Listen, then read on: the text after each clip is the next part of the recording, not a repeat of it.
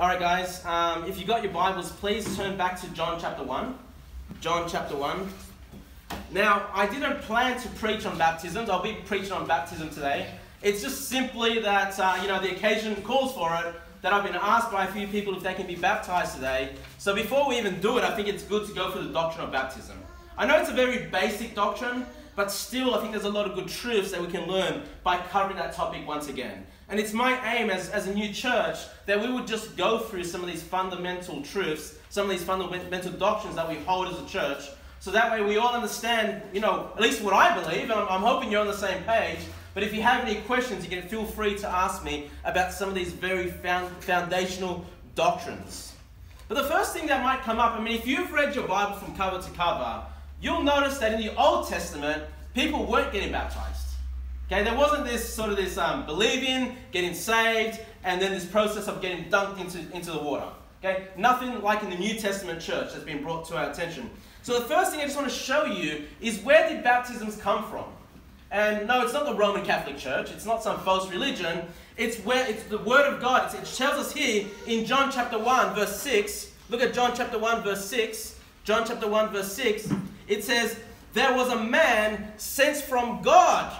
So a man was sent by God whose name was John. This is referring to John the Baptist. We call him the Baptist for a reason, because that was his highlight. That was the thing that he came and brought into the New Testament era, was this process of baptism into the water. And then verse number 7 says, the same came for a witness, to bear witness of the light, that all men through him, by who? Who's the light? Jesus Christ, by him might believe.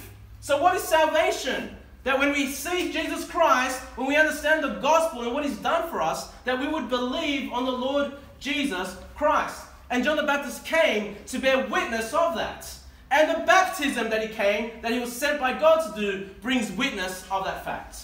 Okay? When we do baptism, this is not about salvation. H2O is not going to get anybody saved.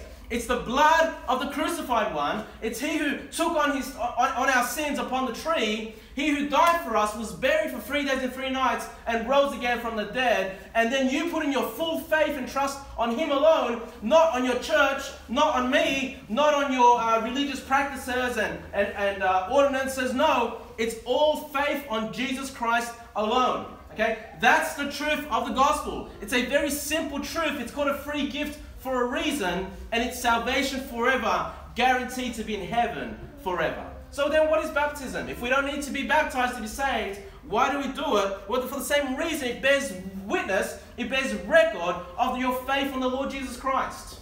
Okay, and we're going to go through that in a moment. Look at verse number 32. John chapter 1, verse 32. Because John came to bear witness of Jesus Christ, right? Verse 32 says, and John bare record, saying, I saw the Spirit descending from heaven like a dove, and it abode upon him. I don't know if you remember the story of Jesus being baptized. He goes into the river, right? And then the Spirit of God comes and descends upon him. And then verse 33 says, and I knew him not, but he that sent me to baptize with water. The same said unto me, upon whom thou shalt see the Spirit descending and remain on him, the same is he which baptizeth with the Holy Ghost.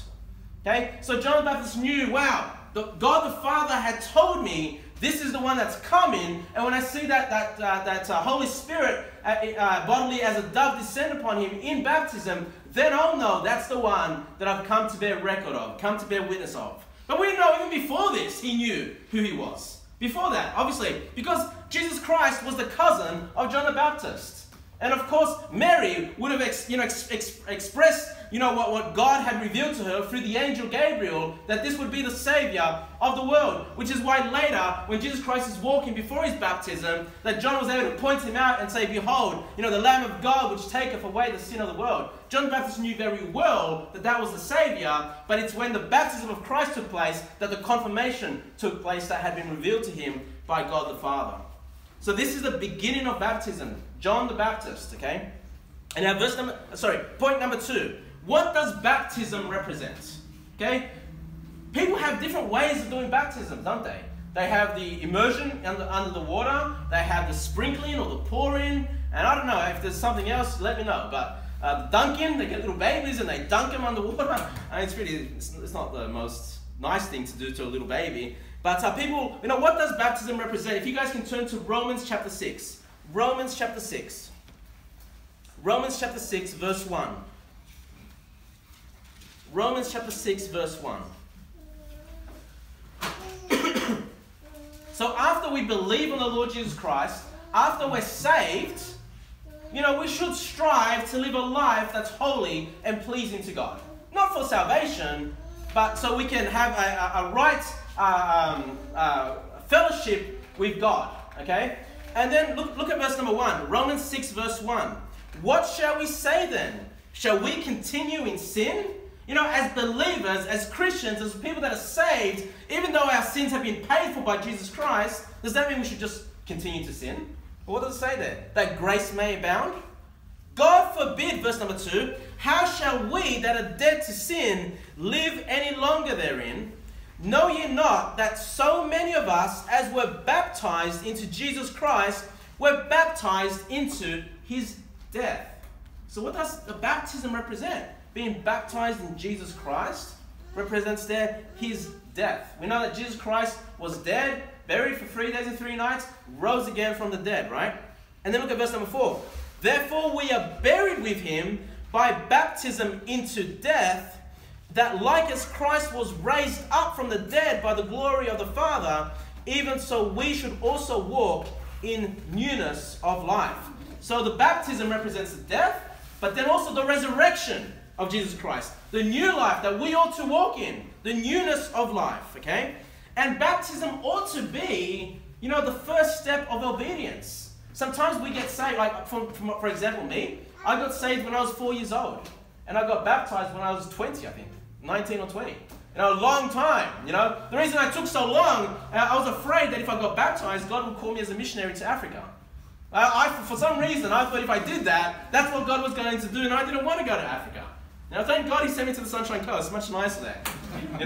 It's all good. It's all good.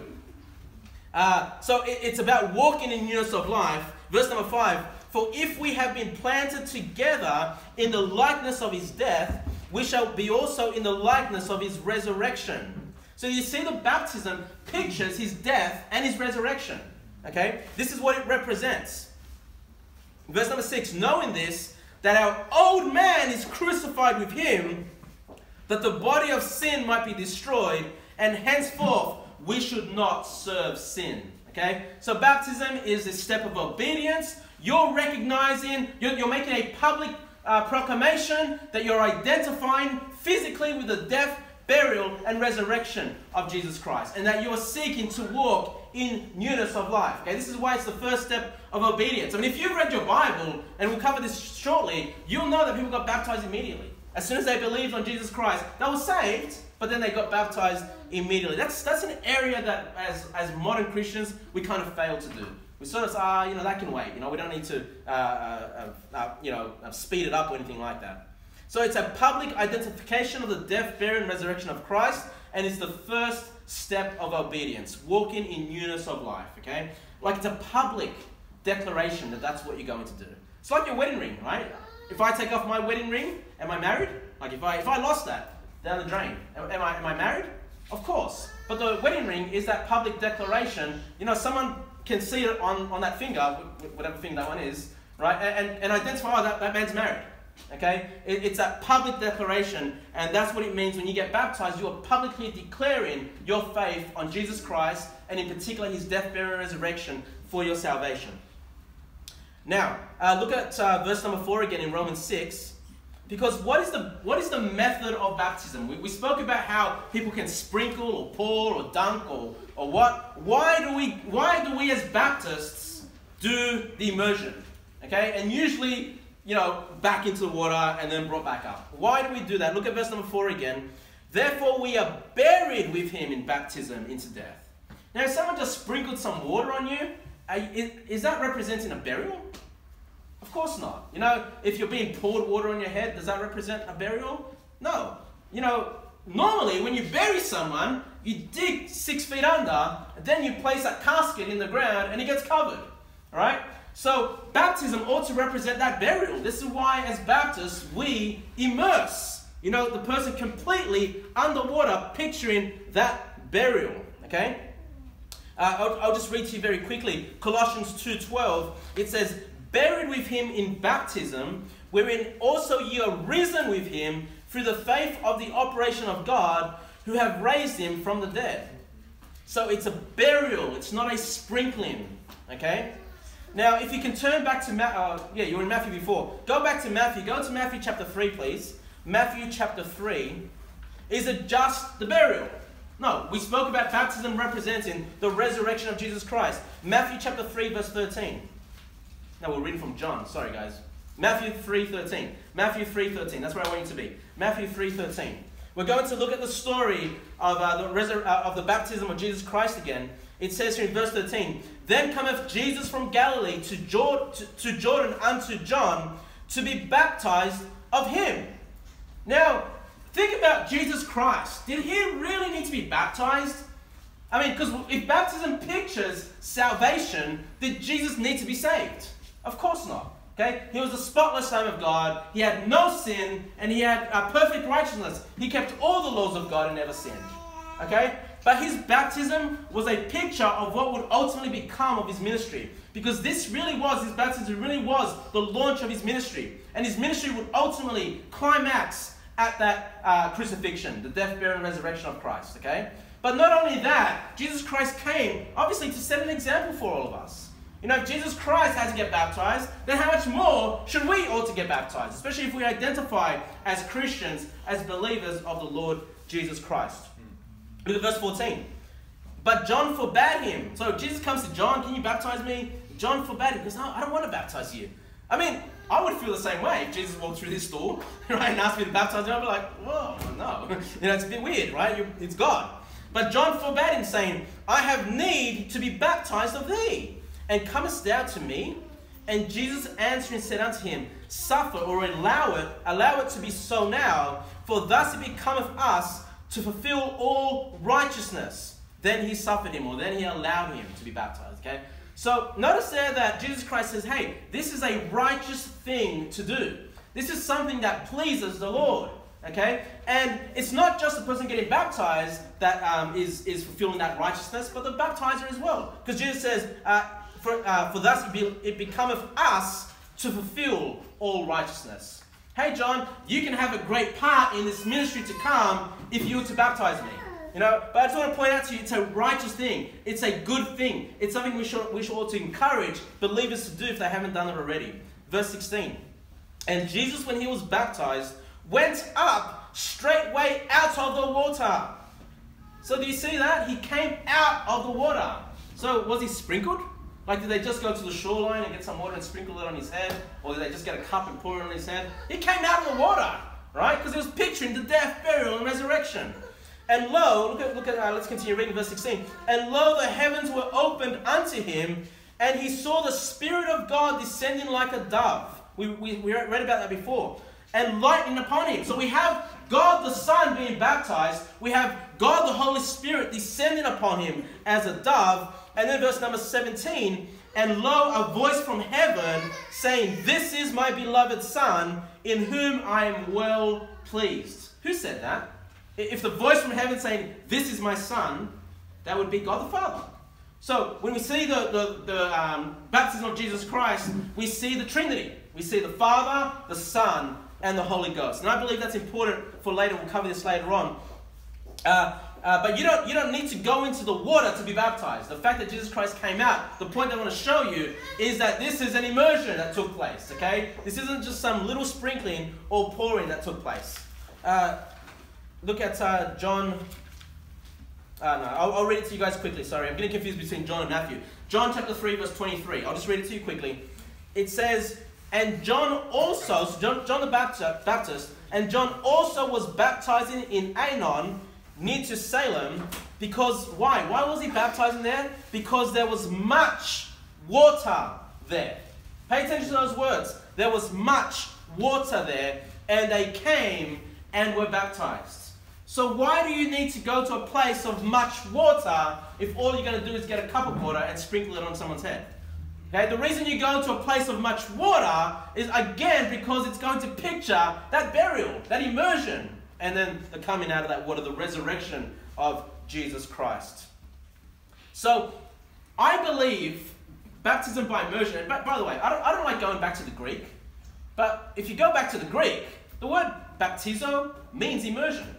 I mean, if you don't know the history of the Roman Catholic Church, the reason why there was a split with the Orthodox Church, well, one of the main reasons, is because the Greek Orthodox knew how to read Greek, and they said, well, baptizo means immersion. And why are you sprinkling when it means immersion? Okay? So the Greek Orthodox got that bit right, but then they get everything else wrong anyway. But anyway, I'm just telling you, that was one of the main reasons to cause a split between the Roman Catholics and the Orthodox. So the next question is, when do we do it? When should we be baptized? Should we follow Kevin's example and be baptized, 16 years later? It's pretty bad, eh? 16 years later. Anyway, let's have a look. Look at Acts. Turn to Acts, please. Acts chapter 8. Acts chapter 8, verse 36. Acts chapter 8, verse 36. Acts chapter 8, verse 36. I love this story. This is the story of Philip and the Ethiopian eunuch, if you know the story. So, Philip comes to the Ethiopian eunuch. He gets him saved, right? And then let's look at verse 36. And as they went on their way, they came unto a certain water. And the eunuch that got saved, said, see, here is water. What doth hinder me to be baptized? Look, there's water over here. What's stopping me from getting baptized? What would stop someone from getting baptized? Is it your age? Is it your clothing that you're wearing? What would stop you? Let's have a look. And Philip said, verse 37, and Philip said, if thou believest with all thine heart, thou mayest. And he answered and said, I believe that Jesus Christ is the Son of God. So what's stopping someone from being baptized? You've got to first believe on the Lord Jesus Christ, and thou shalt be saved. Again, you need to be saved, salvation, by grace through faith and not of works, not of your own merits, but based fully upon the Son of God, who is Jesus Christ. And then it says, if you believe that, if you place your faith on Christ, then thou mayest. Then you can get baptized. Okay, so if you've been saved, you've placed your faith on Christ, but have not yet been baptized, there's nothing stopping you. If you haven't told me yet, and you can acknowledge that faith, hey, might as well do it today. We've got the water ready. Or we'll do it some other time if you don't want to. I don't know who needs to get baptized exactly. I haven't spoken to all of you just yet. But some of you do. Look at verse 38. Verse 38, Acts 8:38. And he commanded the chariot to stand still, and and went down both into the water. Both of them went into the water. Both Philip and the eunuch, and he baptized him. And when they were come out of the water, the Spirit of the Lord caught away Philip, that the eunuch saw him no more, and he went on his way rejoicing. So, in these early days, the Holy Spirit, we don't get many stories like this, but Philip was snatched by the Holy Spirit, like transported, like from one place to the other place. And I kind of feel like that today, because I did a baptism in the Sunshine Coast, and now I'm in Sydney to do another baptism. I think it's the same thing, right? But instead of the Spirit of God, it's what is it, Jetstar Airlines. Anyway, so the question was, when should we be baptized after salvation? Once you've believed on the Lord Jesus Christ. And I would say as soon as possible, immediately. Please turn to Acts 16. You're in the book of Acts already. Turn to the book of Acts 16, verse 14. Acts 16, verse 14. Again, should we follow the example of Pastor Kevin? No, don't follow my example. Acts 16, verse 14. And a certain woman named Lydia, a seller of purple of the city of Thyatira, which worshipped God, heard us, whose heart the Lord opened, that she attended unto the things which are spoken of God. So this is a reference that she believed, because you've got to believe with all your heart. Her heart was opened, she received the gospel. And then look at verse 15. And when she was baptized, and her household, she besought us, saying, if ye have judged me to be faithful to the Lord, come into my house and abide there. And she constrained us. So how long did she wait until to get baptized? Immediately, right? It doesn't even tell, it's she believed, her heart was open, she gets baptized immediately. Look at Acts 18. Acts 18. A couple of chapters over. Acts 18, verse 7. Acts 18, verse 7. And he departed thence, and entered into a certain man's house, named Justus, one that worshipped God, whose house joined hard to the synagogue. And Crispus, the chief ruler of the synagogue, what? Believed on the Lord with all his house, with all his family. And many of the Corinthians hearing believed and were baptized. Right? So, really, the right practice in the New Testament, believe, you're saved, and then get baptized, acknowledging, publicly that you've believed on the death, burial, and resurrection of Jesus Christ. Now, you're still in Acts. Please go to Acts chapter 8. Acts chapter 8.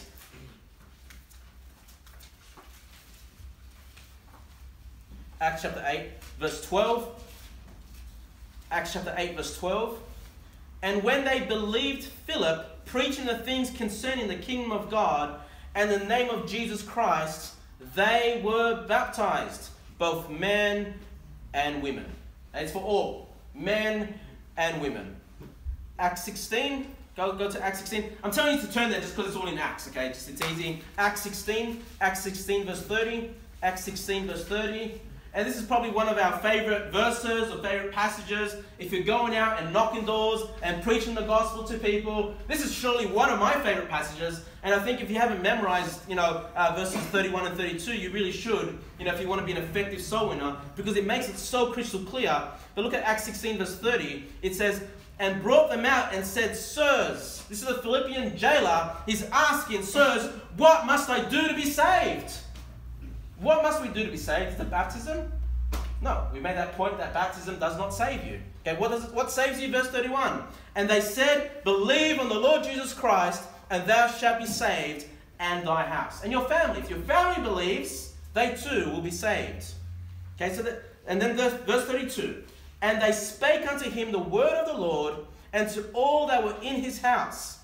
And he took them the same hour of the night, and washed their stripes, and was baptized, he and all his, straightway. Okay? So this isn't just the Philippian jailer that got saved and got baptized. It's his whole house. Be with his wife and children, and if he had servants, everybody that made up his household heard the gospel, believed in the Lord Jesus Christ, was saved. They know they're on the way to heaven. There's nothing they can do to lose it.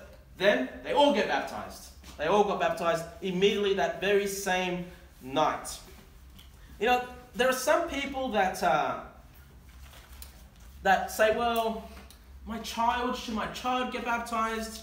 And I would say to you, if you as parents are saved, if you know the gospel, and you can confirm that your child knows the gospel, then I believe your child should be baptized. Now, some people say to the pastor or to the bishop, they'll say, can you please check with my child first? But here's the thing, who's going to know the child better? The pastor or their parents? Obviously the parents. And sometimes when you have the pastor ask the child, they're going to be nervous and not know really what to say. But they probably know the truth, they just don't know how to express it to someone that they're not fully comfortable with. Okay? So I truly believe if you have children that need to get baptized, as parents, that's your call. God's given you the authority over your children to make that decision. Just like we saw that Philippian jailer, his whole household got saved. That was confirmed. And so just be mindful of that. If you have children that want to be baptized, if the parents are saved, I'm happy to take your word. Okay? But the question then becomes, well, what if by accident someone gets baptized but they weren't saved? Like later on, they grow up, in life, they become a teenager or an adult, or just anybody really, gets baptized, and then they realize later on, hold on, I wasn't even saved. I wasn't even trusting Jesus Christ, alone through faith and not of my works or anything else. What then? Well, let's pick up the story here in Acts 19. Acts 19 gives us a great story about this. Acts 19 verse 2. Acts 19 verse 2. Acts 19 verse 2. It says, so this is Paul finding a group of disciples. And Paul, he said unto them, so Paul said unto them, have ye received the Holy Ghost since ye believed? So I don't know if you all know this, but when you believe in the Lord Jesus Christ, you're born of the Holy Ghost, you're born of the Spirit, and the Holy Spirit comes and indwells in you. Okay? So he's asking the question, have you received the Holy Ghost? since you believed? And they said unto him, we have not so much as heard whether there be any Holy Ghost. Well, I don't know, never heard of the Holy Ghost, is what they're saying. So obviously they got baptized, but they didn't listen to the preaching, right? Actually I'll keep reading. Verse number 3, and he said unto them, unto what then were you baptized? And they said, unto John's baptism. Verse 4, now John the Baptist, remember, he came and started the baptism. He came to testify of Jesus Christ. He came saying, and I'll see, let's keep reading, verse number 4, I'm getting ahead of myself. Verse 4, unto John's baptism, and then, that they should believe, sorry, I read something. Then Paul said, John verily baptized with the baptism of repentance, saying unto the people. So did John just baptize people willy-nilly? No. What did he say to them? What did he preach to them? That they should believe on him that should come after him, that is, on Christ Jesus. So John was preaching this, believe on the Lord Jesus Christ. You know, and then they would get baptized when they did believe on the Lord Jesus Christ. But these guys, because if you know, John the Baptist was baptizing thousands of people. Obviously, he's not going to be able to sit there and figure out everybody, you know, are you truly saved? And it's probably these people on occasion just got baptized because they saw everyone else getting baptized. I mean, thousands of people, hundreds, you know, coming to the river, getting baptized, and they probably thought, wow, to be right with God, we need to get baptized. But they had not yet received the Holy Ghost. Paul had to explain to them, he came preaching that you need to believe on Jesus. Meaning they hadn't heard that. They hadn't understood that for whatever reason. Okay? And they identified the baptism of John. It wasn't a baptism that represented Jesus Christ. It was kind of like, oh, that was John's baptism. Okay? Verse number 5. When they heard this, they were baptized in the name of the Lord Jesus. Okay? So, the point is this. If you were not saved and mistakenly got baptized, well, what happened here? Once they understood, oh, we need to believe on Jesus Christ, they got baptized again. Because, I mean, what's the danger of getting baptized? Now, we should try to avoid it if possible, right? We shouldn't just try to be baptizing whoever we want. We should try to avoid it, make sure they definitely understand salvation, definitely understand the gospel. But if a child, let's say, gets baptized, but then later on they realize that they weren't saved and they were just parroting or repeating things, but they didn't really understand it, then just like this story, they can be baptized again. Okay, so there's nothing wrong with getting baptized again, but the process is very clear. First salvation, then baptism. And baptism by immersion. Okay? Now, a lot of people in this day and age have been baptized in the sense of sprinkling or pouring as a baby. And then later on, they believe on Jesus Christ and get saved, and they think, well, I don't need to get baptized because I got baptized as a baby. But no, that baby never understood the gospel. That baby didn't believe on the Lord Jesus Christ. Okay? And that baptism is not the baptism of the Bible anyway. Okay? Because it's supposed to picture the death, burial, and resurrection of Jesus Christ. So, I want to quickly go through a couple of passages here. The next thing that I want to cover here is baptism a requirement for salvation. Because again, there are a lot of religions in this world that say, no, if you want to go to heaven and be saved, you must be baptized. So let's go through a couple of passages that they use to teach this. Okay? Now, you guys turn to John chapter 3. John chapter 3. Actually, let me have a look at this. Sorry guys, Acts chapter 2. That's why I wanted to keep you guys in Acts. Sorry, Acts chapter 2. Acts chapter 2. Let me just show you a few verses that are used to support baptism for salvation. Acts chapter 2 verse 37. Acts chapter 2 verse 37. So on the day of Pentecost, 50 days after the resurrection of Jesus Christ, the apostles and many of Jesus Christ's disciples were empowered by the Holy Ghost. They were filled by the Holy Ghost. And if you remember, a special miracle took place. They were able to speak in other languages, and they were able to preach the mighty works of God in those other languages. They were able to preach the gospel in these other languages. Okay? And then Peter rises up and preaches to a number of the Jews. He gets up and preaches to the Jews. Look at verse 37. And when they heard this, so when the Jews heard the preaching of Peter, they were pricked in their heart and said unto Peter and to the rest of the apostles, Men and brethren, what shall we do? Pay attention to those words. What shall we do? Okay? Because they had crucified the King of Kings. They had crucified the Messiah. They had crucified the Savior. And they were pricked. What did we do? What do we do? What shall we do? Verse 38. Then Peter said unto them, repent and be baptized, every one of you, in the name of Jesus Christ, for the remission of sins, and ye shall receive the gift of the Holy Ghost. Wow. So this sounds like, in order to have remission of sins, in order for our sins to be forgiven and done away with before the presence of God and crucified with Christ, it says here that we need to repent. And I haven't preached on repentance yet, but we'll get to that at some point. But that's when you place your faith on Christ. Whatever your faith was before, whether that was your works or your false religion, you place all your faith on Christ alone. That's repentance. That's the change of your faith on Jesus Christ alone. Repent and be baptized, every one of you, in the name of Jesus Christ, for the remission of sins. What does they say? Baptism for remission of sins. But the thing is, that the word for there, for the remission of sins, can mean two different things. Yes, it can mean that to have remission of sins, you need to get baptized. Okay? But it also means because of. Okay? So when you think about it, I don't know if in the wild, wild west, when people would put up posters and they'd have some burglar, and they'd put wanted for murder. And maybe a prize of, $5,000 if you find him. Wanted for murder. Now, what does that word mean? For there. Wanted for murder. Do the authorities want him to commit murder? Is that why they want him? Or they want him because he had committed murder? They wanted him because he had committed murder, right?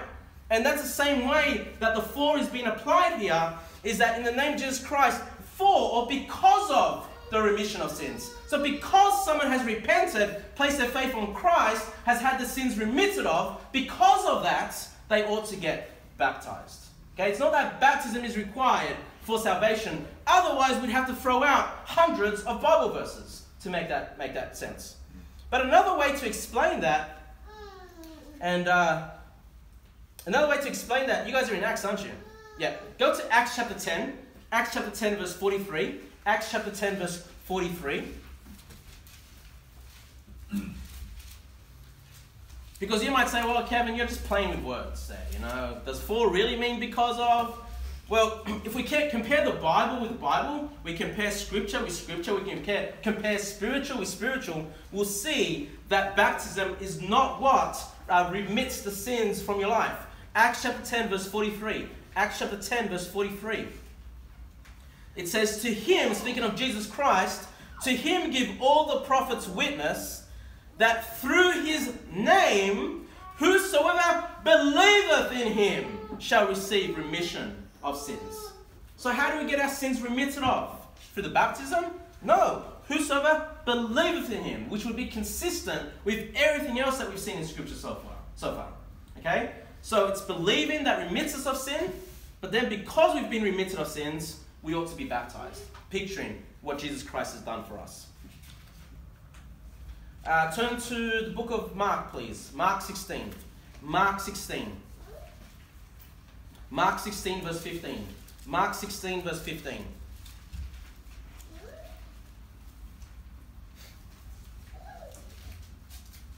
Mark 16, verse 15. This is one time that Jesus Christ had given his disciples the Great Commission to go out into all the world and preach the gospel. It says here in Mark 16, 15, and he said unto them, go ye into all the world and preach the gospel to every creature. So what's the instruction that we've been left to do by Jesus Christ? To preach the gospel, correct? All right. And then look at verse 16.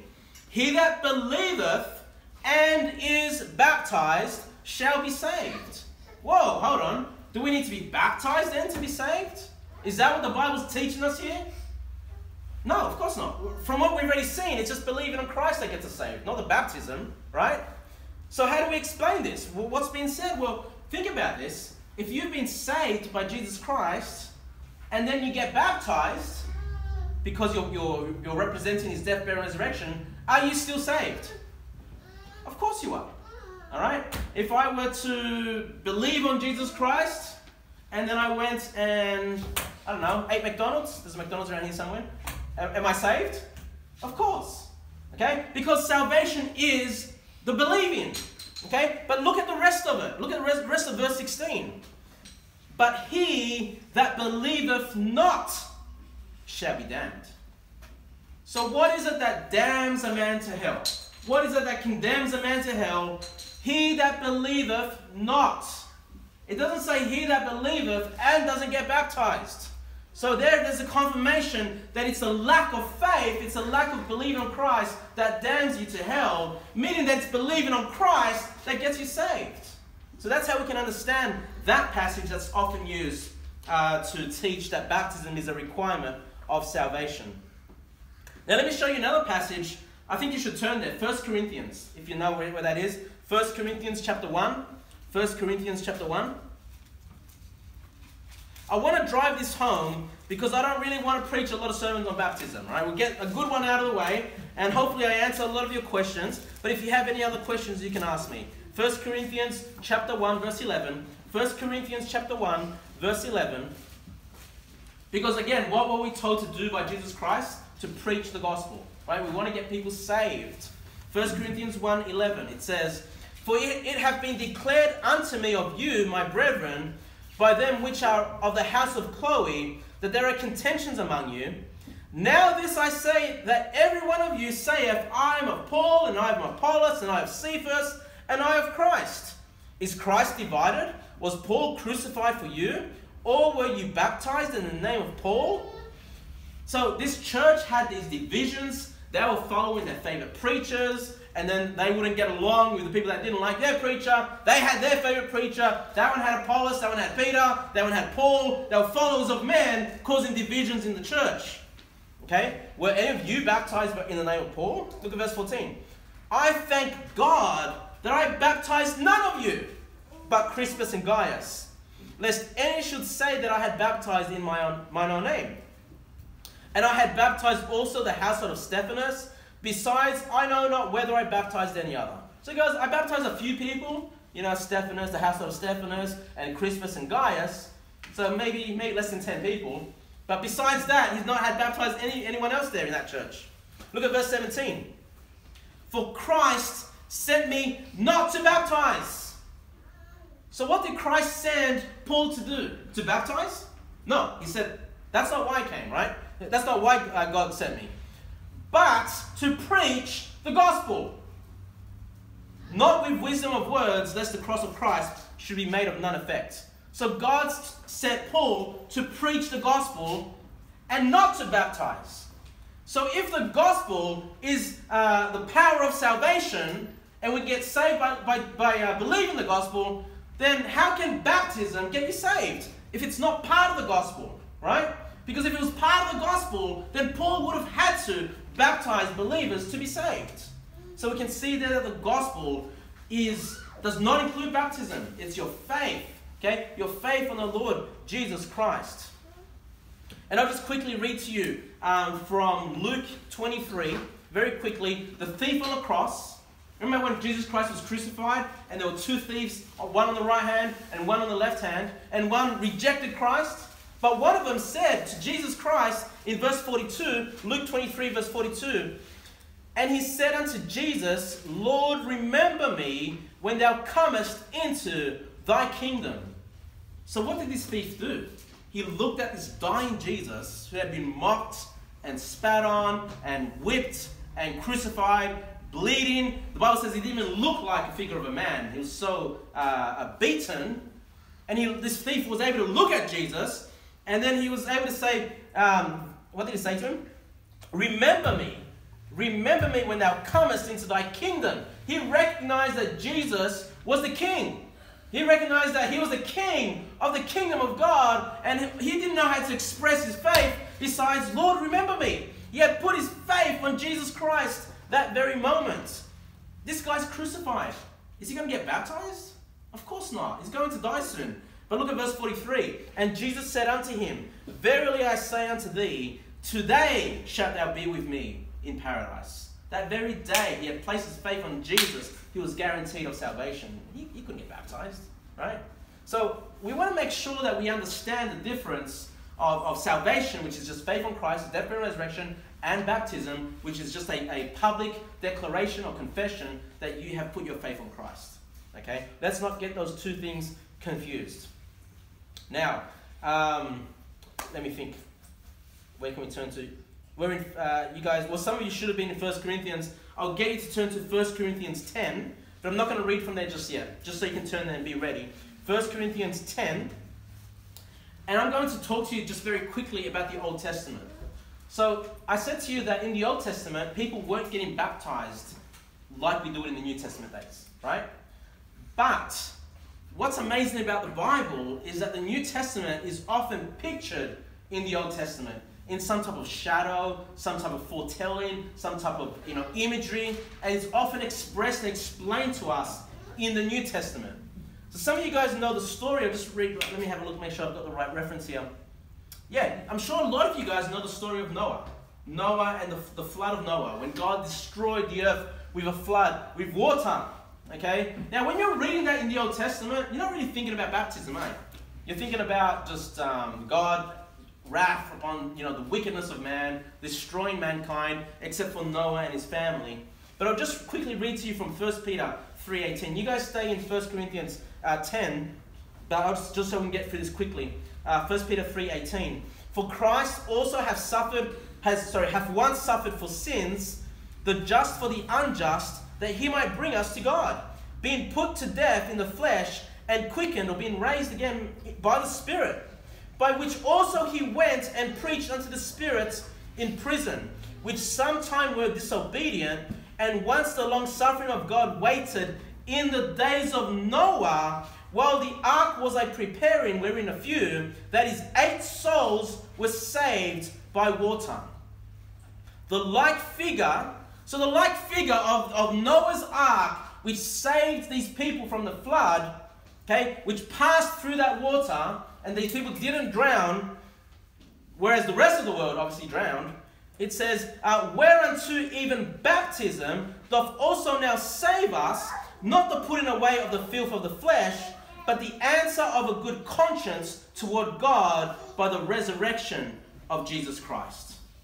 Okay? So baptism in the Old Testament, we have a picture of that in Noah's flood. Whereas most of the world were killed during that flood. It's a really sorry story for the wickedness of man. But yet there were 8 that were saved by water.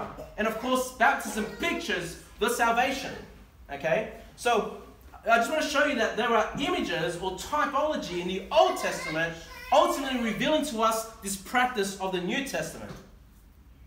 And you might say, well, what does it mean there that they were saved by the ark? No, the ark was a picture of their salvation. A lot of the Old Testament saints, a lot of the things of the stories were stories or types of something in the New Testament. And I'll just prove that to you very quickly. In Genesis 6:8, it says, but Noah found grace in the eyes of the Lord. How are we saved? By grace through faith. And before the flood, Noah had found grace in the sight of the Lord. And then in verse 13, he said, and God said unto Noah, the end of all flesh is come before me, for the earth is filled with violence toward them, and behold, I will destroy them with the earth. So I'm just trying to show you that, God's grace fell upon Noah. He was saved by grace through faith prior to the flood even happening. Okay? But the ark was a picture of salvation, and the fact that it passed by the water is a picture of baptism in the New Testament. Now, it's not only that story, but 1 Corinthians 10, I hope you're there now, verses 1 and 2. Do you know the story of Israel when they were delivered from Egypt? When Moses came and God put his plagues upon Egypt, and the children of Israel who were enslaved by the Egyptians were able to come out of Egypt, right? Now, if you remember the story, not only did they come out, but then the Egyptian armies tried to kill them, or tried to capture them once again at least. And then what happened? The Israelites were caught at the Red Sea, and they couldn't progress past the Red Sea. So what's the miracle that God did with Moses? You remember that? He took his rod, he put it into the water, and God parted those waters, and they were able to cross the Red Sea on dry land. Do you remember that? So as they passed through, there were walls of water that they were passing through in the Old Testament. Look at verse number 1, 1 Corinthians 10 verse 1. It says, "Moreover, brethren, I would not that ye should be ignorant how that all our fathers were under the cloud and all passed through the sea." That's that Red Sea when they passed through. "And were all baptized unto Moses in the cloud and in the sea."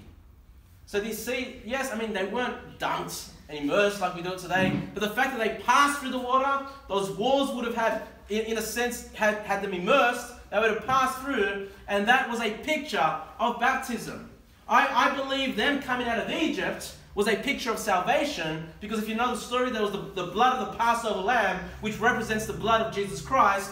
Then they were free, they were able to get out of Egypt, so they pictured salvation, and then they were baptized through that Red Sea. Just once again reinforcing the fact that baptism comes after salvation.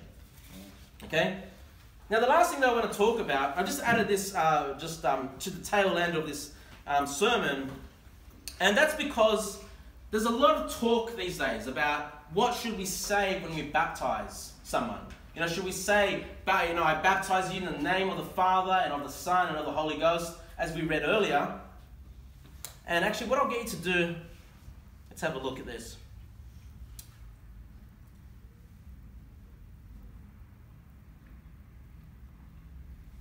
Yeah, if you go back to Matthew 28, just so you have a reference. Matthew 28 verse 19. Matthew 28 verse 19. Matthew 28 verse 19. What should we say when we baptize an individual? Now, this wasn't such a controversy in the past, but lately it seems to have crept up that people want to baptize someone in the name of Jesus only. Okay? Now, if you ask me, Kevin, are you against that? Well, sort of. I wouldn't do it. I don't think it's the right thing to do. But if you've been baptized in the name of Jesus only, I personally would not expect you or require you to get rebaptized once again. Okay? As long as it didn't bother your conscience. If your conscience was clear, that you had understood that salvation was by grace through faith. Because in reality, baptism just represents the death, burial, and resurrection of Jesus, right? And again, it kind of depends on the church which baptized you.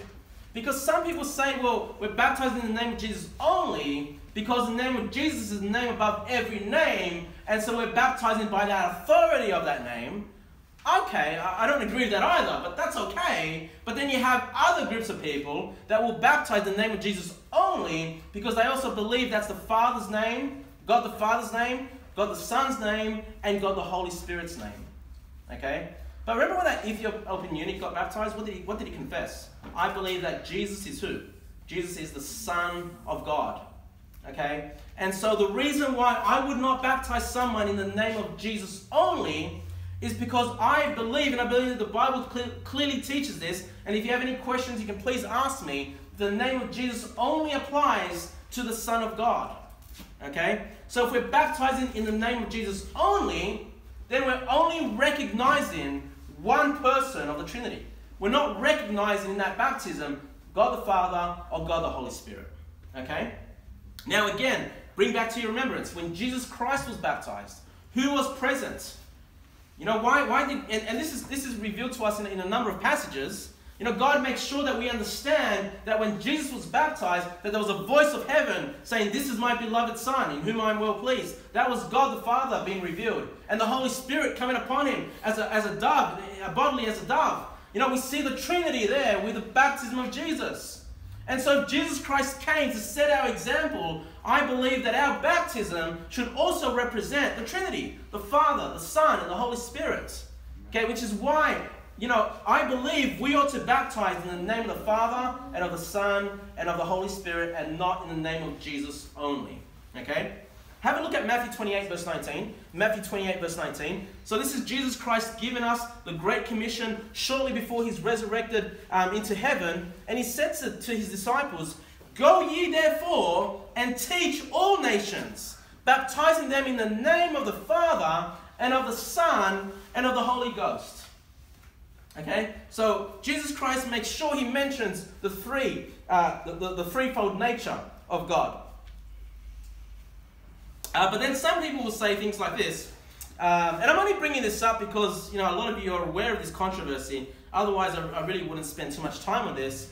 But I'll just read to you very quickly Acts 2 verse 38, which we read before, when they were asked, "What shall we do?" And Peter said unto them, "Repent and be baptized, every one of you, in the name of Jesus Christ for the remission of sins." Remember that one? Being baptized in the name of Jesus Christ. So the question comes up, well, how should we do it? In the name of the Father, Son, and Holy Spirit, or in the name of Jesus Christ?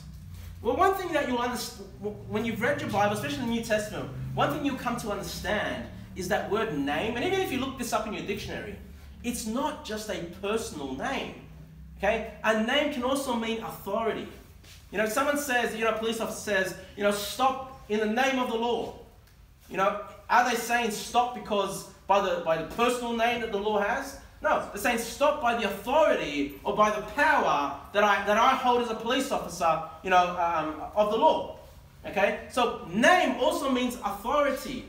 So when we read a passage like Acts 2 verse 38, baptized in the name of Jesus Christ, what I believe, to make these passages work together, what I believe is being referred to here, and I believe this very strongly, is that it's the authority that we ought to be baptized by the authority of Jesus Christ.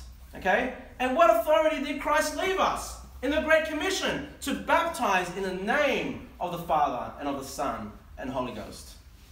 Okay? So, if you have any questions about that, please ask me. When I do baptisms, it'll be in the name of the Father and of the Son and of the Holy Ghost. And I've got some other issues behind the name of Jesus, but now's not the time to go through that. Otherwise, that's another 1 or 2 sermons to get through. But that's what I've got for you tonight. Let's bow and pray.